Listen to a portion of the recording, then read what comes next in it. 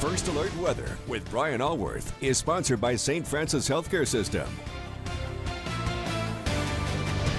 It is going to be another very nice April day for us as we await the sunrise this morning, and a little cool outside again. We've got temps in the low to mid 40s, but a nice cool, no wind to speak of anyway, and no precip or anything. In fact, mostly clear, but as low as 43 at Union City, 44 at Poplar Bluff, air temperature 45 right now at Carbondale, so cool enough for a jacket for sure.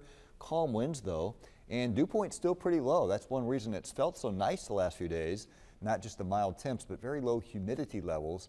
Of course, by May and June, we'll be looking back with some fond remembrance on days of low humidity, right? Once we get into the actual late spring and summer pattern. But for today, another really nice day. Despite a light south wind, it'll stay reasonably nice and not too uncomfortable, anything. Mainly clear skies. Highs about 76, 77, 78 degrees.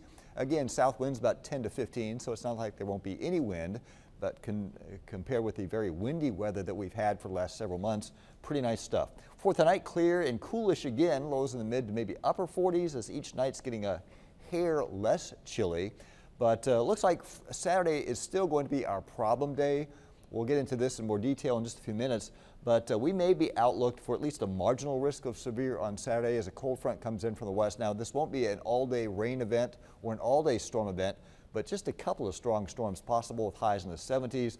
Behind that front, it'll be breezy and cooler but dry on Sunday.